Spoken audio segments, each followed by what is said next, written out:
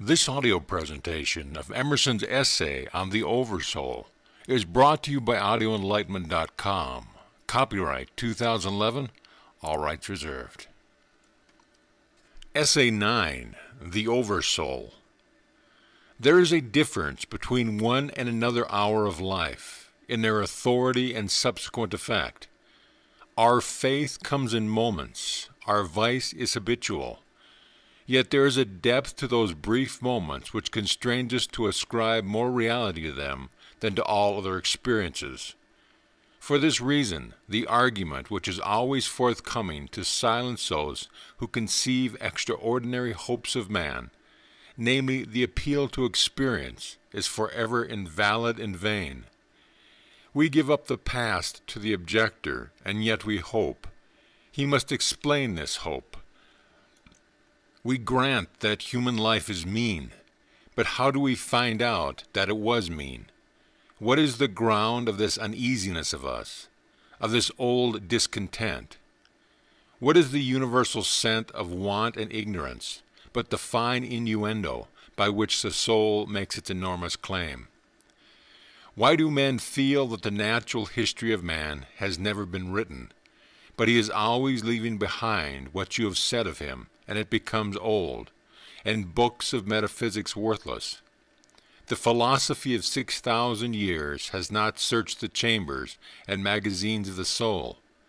In its experiments there has always remained, in the last analysis, a residuum it could not resolve. Man is a stream whose source is hidden. Our being is descending into us from we know not whence. The most exact calculator has no prescience that somewhat incalculable may not balk the very next moment. I am constrained every moment to acknowledge a higher origin for events than the will I call mine. As with events, so it is with thoughts. When I watch the flowing river, which out of the region I see not, pours for a season its stream into me, I see that I am a pensioner, not a cause, but a surprised spectator of this ethereal water that I desire and look up, and put myself in the attitude of reception, but from some alien energy the visions come.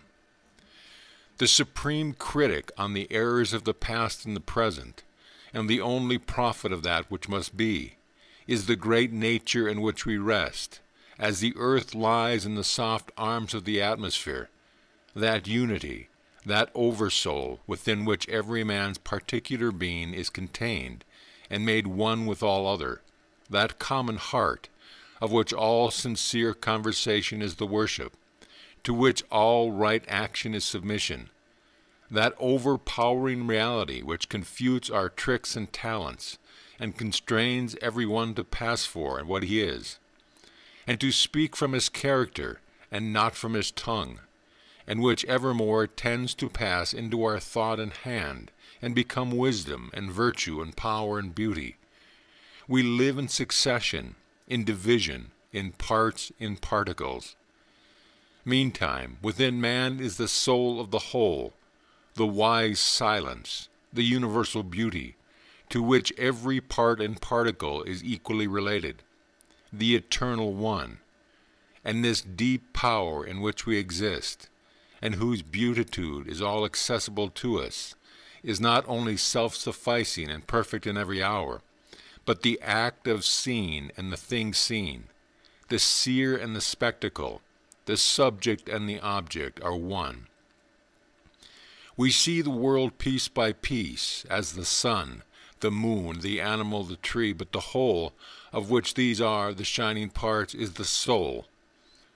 Only by the vision of that wisdom can the horoscope of the ages be read, and by falling back on our better thoughts, by yielding to the spirit of prophecy, which is innate in every man, we can know what it saith.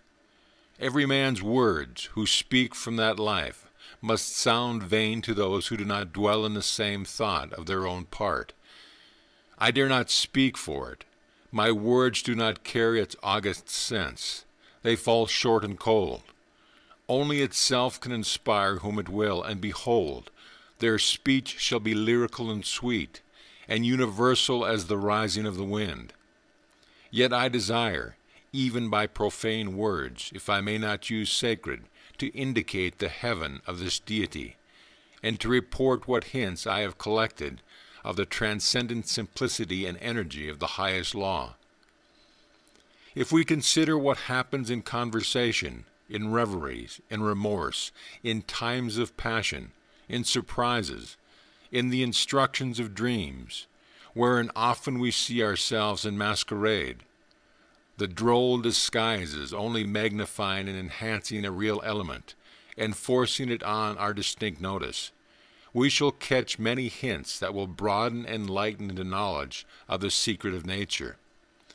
All goes to show that the soul in man is not an organ, but animates and exercises all the organs, is not a function like a power of memory, of calculations, of comparison, but uses these as hands and feet, is not a faculty, but a light, is not the intellect or the will, but the master of the intellect and the will, is the background of our being in which they lie, an immensity not possessed and that cannot be possessed. From within or from behind, a light shines through us upon things, and makes us aware that we are nothing, but the light is all. A man is the facade of a temple wherein all wisdom and all good abide. What we commonly call man, the eating, drinking, planting, counting man, does not, as we know him, represent himself, but misrepresents himself. Him we do not respect, but the soul, whose organ he is, would he let it appear through his action, would make our knees bend. When it breathes through his intellect, it is genius. When it breathes through his will, it is virtue. When it flows through his affection, it is love. And the blindness of the intellect begins when it be something of itself. The weakness of the will begins when the individual would be something of himself. All reform aims in some one particular to let the soul have its way through us, in other words, to engage us, to obey. Of this pure nature every man is at some time sensible. Language cannot paint it with its colors, it is too subtle. It is undefinable, unmeasurable, but we know that it pervades and contains us. We know that all spiritual being is in man. A wise old proverb says, God comes to see us without bell. That is, as there is no screen or ceiling between our heads and the infinite heavens, so is there no bar or wall in the soul or man. The effect ceases, and God, the cause, begins. The walls are taken away. We lie open on one side to the deeps of spiritual nature, to the attributes of God. Justice we see and know, love, freedom, power. These natures no man ever got above, but they tower over us, and most in the moment when our interests tempt us to wound them. The sovereignty of this nature whereof we speak is made known by its independency of those limitations which circumscribe us on every hand. The soul circumscribes all things. As I have said, it contradicts all experience. In like manner, it abolishes time and space. The influence of the senses has, in most men, overpowered the mind to that degree, that the walls of time and space have come to look real and insurmountable, and to speak with levity of these limits is in the world the sign of insanity. Yet time and space are but inverse measures of the force of the soul. The spirit sports with time, can crowd eternity into an hour, or stretch an hour to eternity. We are often made to feel that there is another youth and age than that which is measured from the year of our natural birth. Some thoughts always find us young and keep us so. Such a thought is the love of the universal and eternal beauty. Every man parts from that contemplation with the feeling that it rather belongs to ages than to mortal life. The least activity of the intellectual powers redeems us in a degree from the condition of time. In sickness, in languor, give us a strain of poetry or a profound sentence, and we are refreshed. Or produce a volume of Plato or Shakespeare, or remind us of their names, and instantly we come into a feeling of longevity. See how the deep, divine thought reduces centuries and millennium, and makes itself present through all the ages. Is the teaching of Christ less effective now than it was when first his mouth was opened? The emphasis of facts and persons in my thought has nothing to do with me. And so always the soul's scale is one. The scale of the senses and the understanding is another. Before the revelation of the soul, time, space, and nature shrink away. In common speech, we refer all things to time, as we habitually refer the immensely sundered stars to one concave sphere.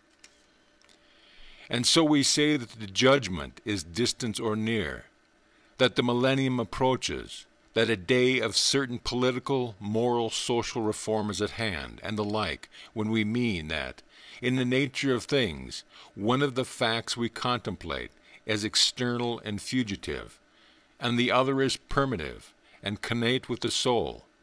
The things we now esteem fixed shall, one by one, detach themselves, like ripe fruit from our experiences and fall. The wind shall blow them none knows whither. The landscape, the figures, Boston, London, are facts as fugitive as any institution past, or any whiff of mist or smoke. And so is society, and so is the world. The soul looketh steadily forward, creating a world before her, leaving worlds behind her. She has no dates, no rights, no persons, nor specialties, nor men.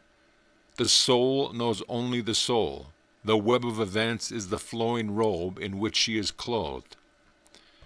After its own law, and not by arithmetic, is the rate of its progress to be computed.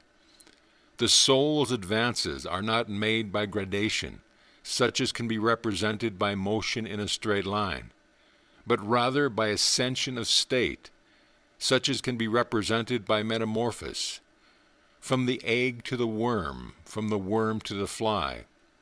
The growth of genius are at a certain total character that does not advance the elect individual first over John, then Adam, then Richard, and give to each the pain of discovered inferiority.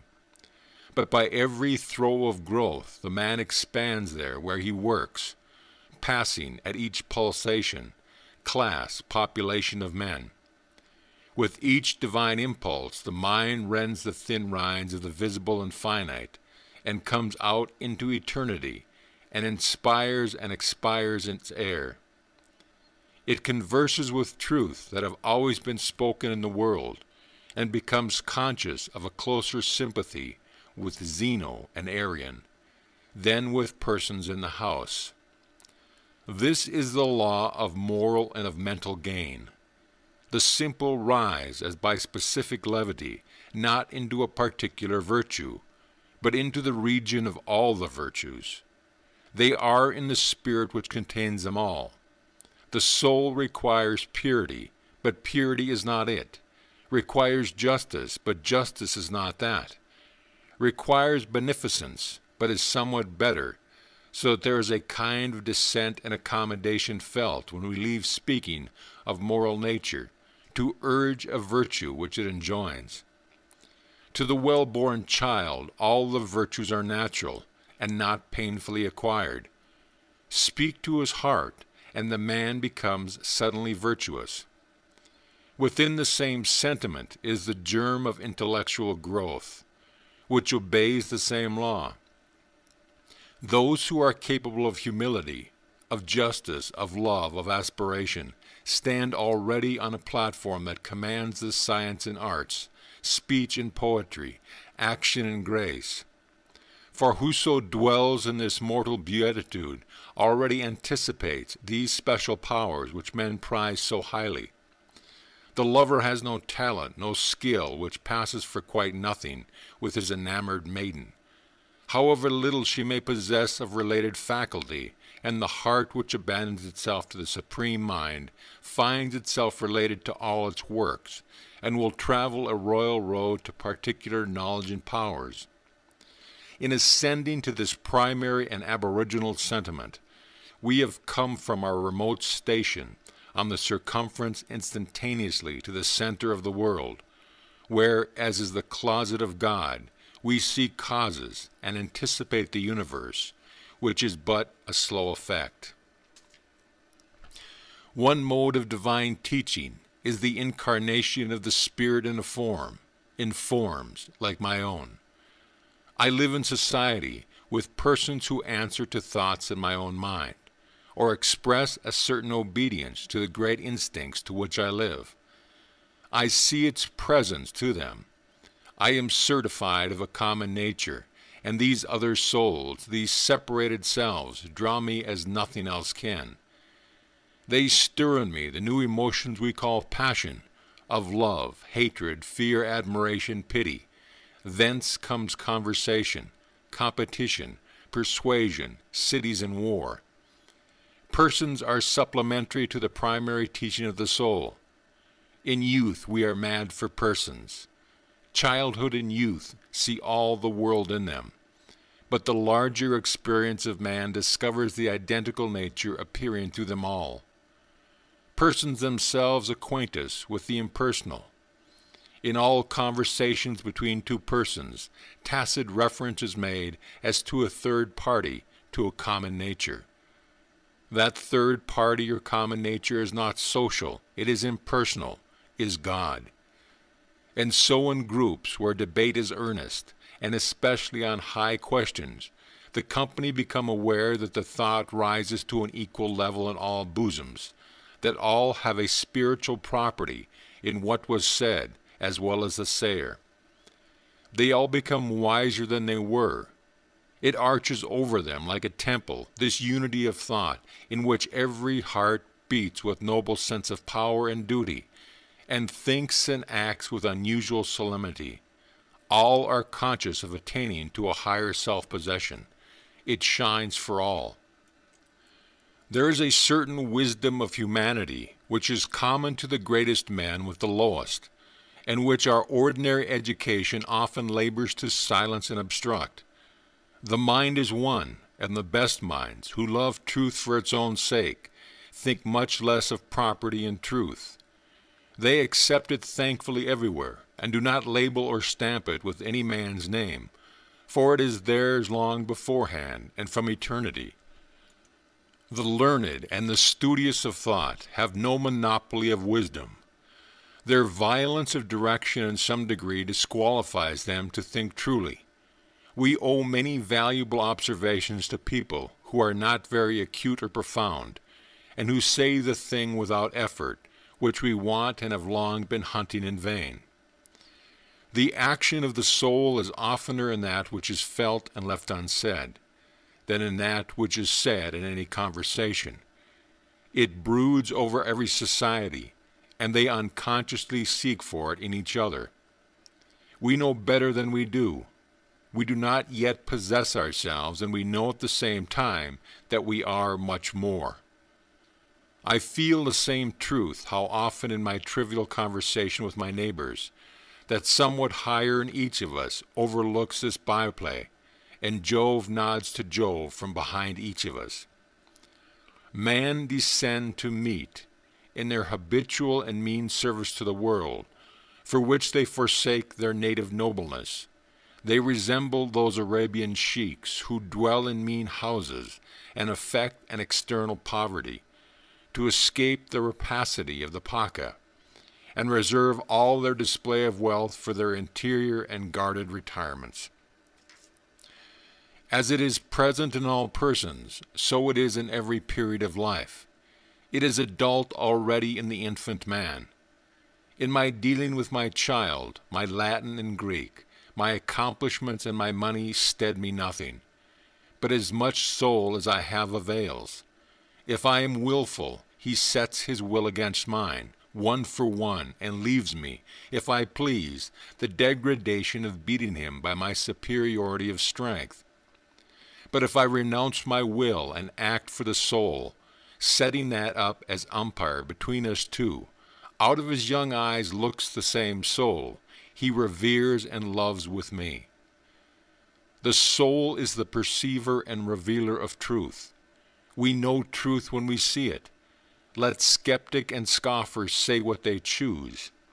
Foolish people ask you, when you have spoken what they do not wish to hear, how do you know it is truth and not an error of your own? We know truth when we see it, from opinion, as we know when we are awake that we are awake. It was a grand sentence of Emanuel Swedenborg, which would alone indicate the greatness of that man's perception. It is no proof of a man's understanding to be able to confirm whatever he pleases, but to be able to discern that what is true, and that to confirm what is false. This is the mark and character of intelligence. In the book I read, the good thought returns to me, as every truth will, the image of the whole soul. To the bad thought which I find in it, the same soul becomes a discerning, separate sword, and lops it away. We are wiser than we know, if we will not interfere with our thought, but will act entirely, or see how the thing stands in God. We know the particular thing, and everything and every man. For the Maker of all things and all persons stands behind us, and casts his dread omniscience through us over all things. But beyond this recognition of its own in particular passages of the individual's experiences, it also reveals truth, and here we should seek to reinforce ourselves by its very presence, and to speak with a worthier, loftier strain of that advent. For the soul's communication of truth is the highest event in nature, since it then does not give somewhat from itself, but it gives itself, or passes into and becomes that man whom it enlightens, or in proportion to the truth he receives, it takes him to itself. We distinguish the announcements of the soul, its manifestations of its own nature, by the term revelation. These are always attended by the emotion of the sublime, for this communication is an influx of the divine mind into our mind. It is an ebb of the individual rivulet before the flowing surges of the sea of life. Every distinct apprehension of this central commandment agitates men with awe and delight. A thrill passes through all men at the reception of new truth, or at the performance of a great action which comes out of the heart of nature. In these communications, the power to see is not separated from the will to do, but the insight proceeds from obedience, and the obedience proceeds from a joyful perception.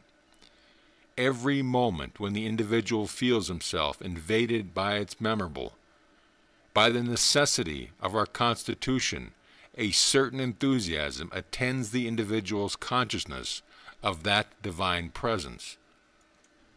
The character and duration of this enthusiasm varies with the state of the individual, from an ecstasy and trance and prophetic inspiration, which is its rare appearance, to the faintest glow of virtuous emotion, in which forms it warms like our household fires, all the families and associations of men, and makes society possible. A certain tendency to insanity is always attending the opening of the religious sense in men, as if they had been blasted with excesses of light, the trances of Socrates, the union of Plotinus, the vision of Porphyx, the conversion of Paul, the aura of Behmen, the convulsions of George Fox and his Quakers, the illuminations of Swedenborg are all of this kind. What was in the case of these remarkable persons, a ravishment has, in innumerable instances in common life, been exhibited in less striking manner. Everywhere the history of religion betrays a tendency to enthusiasm. The rapture of the Moravian and the Quietist, the opening of the internal sense of the Word in the language of the New Jerusalem Church, the revival of the Calvinist churches, the experiences of the Methodists, are varying forms of that shudder of awe and delight with which the individual soul always mingles with the universal soul. The nature of these revelations is the same. They are not perceptions of the absolute law. They are solutions of the soul's own question. They do not answer the questions which the understanding asks. The soul answers never by words, but by the thing itself that is inquired after. Revelation is the disclosure of the soul. The popular notion of a revelation is that it is a telling of fortunes. In past oracles of the soul, the understanding seeks to find answers to sensual questions, and undertakes to tell from God how long men shall exist, what their hands shall do, and who shall be their company, adding names and dates and places. But we must pick no locks. We must check this low curiosity. An answer in words delusive. It is really no answer to the question you ask. Do not require a description of the countries towards which you sail. The description does not describe them to you, and tomorrow you arrive there, and know them by inhabiting them. Men ask concerning the immortality of the soul, the employments of heaven, the state of the sinner, and so forth. They even dream that Jesus has left replies to precisely these interrogatories. Never a moment did the sublime spirits speak in their pathos. To truth, justice, love, the attributes of the soul, the idea of immutableness is essentially associated. Jesus, living in these moral sentiments, heedless of sensual fortunes, heading only the manifestations of these, never made the separation of the idea of duration from the essence of these attributes, nor uttered a syllable concerning the duration of the soul. It was left to his disciples to sever duration from the moral elements, and to teach the immortality of the soul as a doctrine, and maintain it by evidence. The moment the doctrine of immortality is separately taught, man is already fallen. In the flowing of love, in the adoration of humility, there is no question of continuance. No inspired man ever asks this question, or condescends to these evidence. For the soul is true to itself, and the man in whom it is shed abroad cannot wander from the present, which is infinite, to the future, which would be finite. These questions, which we lust to ask about the future, are a confession of sin. God has no answer for them. No answer in words can reply to a question of things. It is not an arbitrary decree of God, but in the nature of man, that a veil shuts down on the facts of tomorrow. For the soul will not have us read any other cipher than that of cause and effect. By this veil, which curtains events, it instructs the children of men to live in today. The only mode of obtaining an answer to these questions of the sense is to forego all low curiosity, and accepting the tide of being which flows us into the secret of nature. Work and live, and all unawares the advancing soul has built and forged for itself a new condition, and the question and the answers are one. By the same fire, vital, consecrating, celestial, which burns until it shall dissolve all things into the waves and surges of an ocean of light, we see and know each other, and what spirit each is of. Who can tell the grounds of his knowledge, of the character of the several individuals in a circle of friends? No man. Yet their acts and words do not disappoint him. In that man, though he knew no ill of him, he put no trust. In that other, though they have seldom met, authentic signs had yet passed, to signify that he might be trusted as one who had an interest in his own character. We know each other very well. which of us has been just to himself, and whether that which we teach or behold is only an aspiration, or is our honest effort also. We are all discerners of spirit. That diagnosis lies aloft in our life or unconscious power. The intercourse of society, its trade, its religion, its friendship, its quarrel, is one wide judicial investigation of character. In full court or in small committee, or confronted face to face, accuser and accused, men offer themselves to be judged. Against their will they exhibit those decisive trifles by which character is read. But who judges, and what? Not our understanding. We do not read them by learning or craft. No, the wisdom of the wise man consists herein, that he does not judge them. He lets them judge themselves, and merely reads and records their own verdict. By virtue of this inevitable nature, private will is overpowered, and Magura, our efforts are our imperfections. Your genius will speak from you, and mine from me. That which we are, we shall teach, not voluntarily, but involuntarily. Thoughts come into our minds by avenues which we never left open, and thoughts go out of our minds through avenues which we never voluntarily opened. Character teaches over our head. The infallible index of true progress is found in the tone that man takes. Neither his age, nor his breeding, nor company, nor books, nor actions, nor talents, nor altogether can hinder him from being differential to the higher spirit than his own.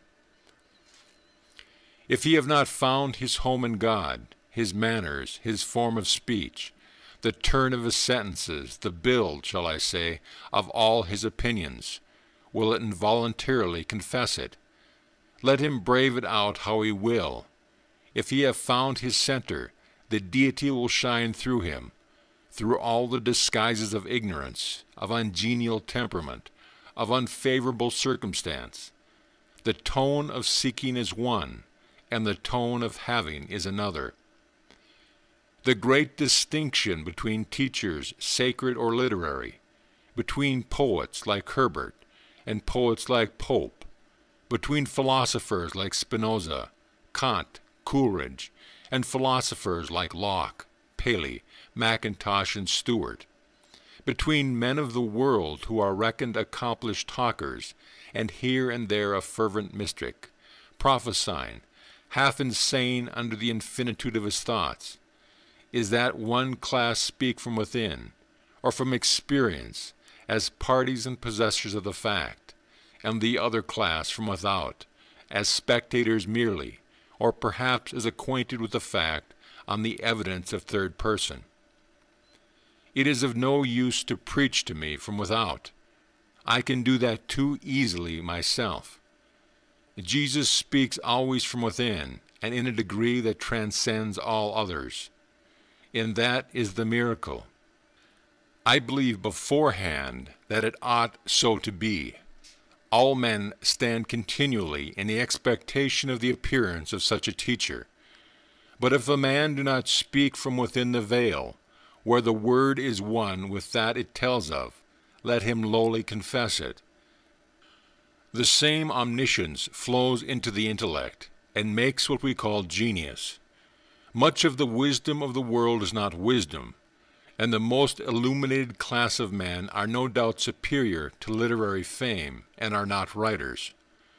Among the multitude of scholars and authors, we feel no hallowing presence. We are sensible of a knack and skill rather than of inspiration. They have a light, and know not whence it comes, and call it their own. Their talent is some exaggerated faculty, some overgrown member, so that their strength is a disease. In these instances, the intellectual gifts do not make the impression of virtue, but almost of vice, and we feel that a man's talents stand in the way of his advancement in truth. But genius is religious. It is a larger imbibing of the common heart. It is not anomalous, but more like and not less like other men. There is in all great poets a wisdom of humanity which is superior to any talent they exercise. The author, the wit, the partisan, the fine gentleman, does not take place of the man. Humanity shines in Homer, in Chaucer, in Spenser, in Shakespeare, and in Milton. They are content with truth. They use the positive degree. They seem frigid and phlegmatic to those who have been spiced with the frantic passion and violent coloring of inferior but popular writers. For they are poets by the free course which they allow to the informing soul, which through their eye beholds them, and blesses the things which it hath made. The soul is superior to its knowledge, wiser than any of its works. The great poet makes us feel our own wealth, and then we think less of his compositions. His best communication to our mind is to teach us to despise all he has done. Shakespeare carries us to such lofty strain of intelligent activity as to suggest a wealth which beggars his own.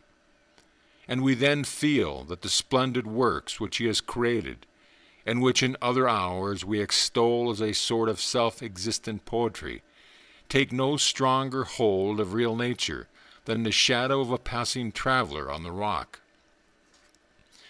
The inspiration which uttered itself in Hamlet and Lear could utter things as good from day to day forever. Why, then, should I make account of Hamlet and Lear, as if we had not the soul from which they fell as syllables from the tongue? This energy does not descend into individual life on any other condition than entire possession. It comes to the lowly and simple. It comes to whomsoever will put off what is foreign and proud. It comes as insight. It comes as serenity and grandeur. When we see those whom it inhabits, we are apprised of new degrees of greatness. From that inspiration the man comes back with a changed tone. He does not talk with men with an eye in their opinion. He tries them. It requires of us to be plain and true. The vain traveler attempts to embellish his life by quoting my lord and the prince and the countess, who thus said or did to him. The ambitious vulgar show you their spoons and brooches and rings and preserve their cards and compliments. The more cultivated, in their account of their own experiences, cull out the pleasing, poetic circumstances. The visit to Rome, the man of genius they saw, the brilliant friend they know, still further on perhaps the gorgeous landscape, the mountain lights, the mountain thoughts they enjoyed yesterday, and so seek to throw a romantic color over their life. But the soul that ascends to worship the great God is plain and true, has no rose color, no fine friends, no chivalry, no adventure, does not want admiration, dwells in the hour that now is, in the earnest experience of the common day, by reason of the present moment and the mere trifle having become porous to thought, and bibulous of the sea of light. Converse with a mind that is grandly simple, and literature looks like word-catching. The simplest utterances are worthiest to be written, yet are they so cheap and so things of course that in the infinite riches of the soul, it is like gathering a few pebbles off the ground, or bottling a little air in a field, when the whole earth and the whole atmosphere are ours. Nothing can pass there, or make you one of the circle, but the casting aside your trappings, and dealing man to man in naked truth, plain confession, and omniscient affirmation. Souls such as these treat you as gods would, walk as gods in the earth, accepting without any admiration your wit, your bounty, your virtue even. Say rather your active duty, for your virtue they own as their proper blood, royal as themselves, and over-royal, and the father of the gods. But what rebuke their plain fraternal bearing casts on the mutual flattery with which authors solace each other and wound themselves. These flatter not. I do not wonder that these men go to see Cromwell, and Christina, and Charles II, and James I, and the Grand Turk. For they are, in their own elevation, the fellows of kings, and must feel the servile tone of conversations in the world.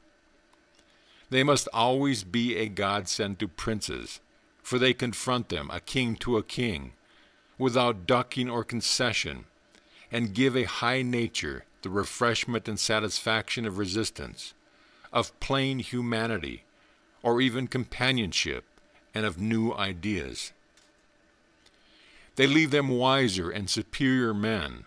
Souls like these make us feel that sincerity is more excellent than flattery. Deal so plainly with man and woman as to constrain the utmost sincerity, and destroy all hope of trifling with you. It is the highest compliment you can pay.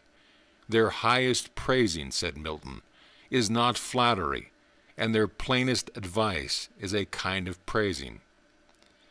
Ineffable is the union of man and God in every act of the soul. The simplest person, who in his integrity worships God, becomes God, yet forever and ever the influx of this better and universal self is new and unsearchable. It inspires awe and astonishment. How dear, how soothing to man arises the idea of God, peopling the lonely place, effacing the scars of our mistakes and disappointments. When we have broken our God of tradition and ceased from our God of rhetoric, then may God fire the heart with his presence. It is the doubling of the heart itself, nay, the infinite enlargement of the heart, with a power of growth to a new infinity of every side. It inspires in man an ineffable trust. He is not the conviction, but the sight, that the best is the true, and may in that thought easily dismiss all particular uncertainties and fears, and adjourn to the sure revelation of time, the solution of his private riddles. He is sure that his welfare is dear to the heart of being. In the presence of law to his mind, he is overflowed with a reliance so universal that it sweeps away all cherished hopes and most stable projects of moral condition in a flood. He believes that he cannot escape from his good. The things that are really for thee gravitate to thee. You are running to seek your friend. Let your feet run, but your mind need not. If you do not find him, will you not acquiesce that it is best you should not find him? For there is a power which, as it is in you, is in him also, and could therefore very well bring you together, if it were for the best. You are preparing with eagerness to go and render a service to which your talent and your taste invite you, the love of men and the hope of fame. Has it not occurred to you that you have no right to go, unless you are equally willing to be prevented from going? O believe as thou livest, that every sound that is spoken over the round world, which thou oughtest to hear, will vibrate on thine ear. Every proverb, every book, every byword that belongs to thee for aid or comfort shall surely come home through open or winding passages. Every friend whom not thy fantastic will, but the great and tender heart in thee craveth, shall lock thee in his embrace. And this, because the heart in thee is the heart of all. Not a valve, not a wall, not an intersection is there anywhere in nature, but one blood rolls uninterruptedly, an endless circulation through all men. As the water of the globe is all one sea, and truly seen, its tide is one. Let man then learn the revelation of all nature and all thought to his heart, this namely, that the highest dwells with him, that the sources of nature are in his own mind, if the sentiment of the day is there. But if he would know what the great God speaketh, he must go into his closet and shut the door, as Jesus said. God will not make himself manifest to cowards. He must greatly listen to himself, withdrawing himself from all the accents of other men's devotion. Even their prayers are hurtful to him, until he have made his own. Our religion, vulgarly stands on numbers of believers. Whenever the appeal is made, no matter how indirectly to numbers, proclamation is then and there made that religion is not. He that finds God a sweet, enveloping thought to him never counts his company. When I sit in that presence, who shall dare to come in? When I rest in perfect humility, when I burn with pure love, what can Calvin or Swedenborg say? It makes no difference whether the appeal is to numbers or to one. The faith that stands on authority is not faith. The reliance on authority measures the decline of religion, the withdrawal of the soul. The position men have given to Jesus, now for many centuries of history, is a position of authority. It characterizes themselves. It cannot alter the eternal facts. Great is the soul and plain. It is no flatterer. It is no follower. It never appeals from itself. It believes in itself. Before the immense possibilities of man, all mere experience, all past biography, however spotless and sainted, shrinks away. Before the heaven, which our presentments foreshadow us, we cannot easily praise any form of life we have seen or read of. We not only affirm that we have few great men, but absolutely speaking, that we have none. That we have no history, no record of any character or mode of living, that entirely contents us. The saints and demigods whose history worship we are constrained to accept with a grain of allowance. Though in our lonely hours we draw a new strength out of their memory, yet pressed on our attention, as they are by the thoughtless and customary, they fatigue and invade. The soul gives itself alone original and pure to the lonely, original and pure, who on that condition gladly inhabits, leads and speaks through it. Then is it glad, young and nimble. It is not wise, but it sees through all things.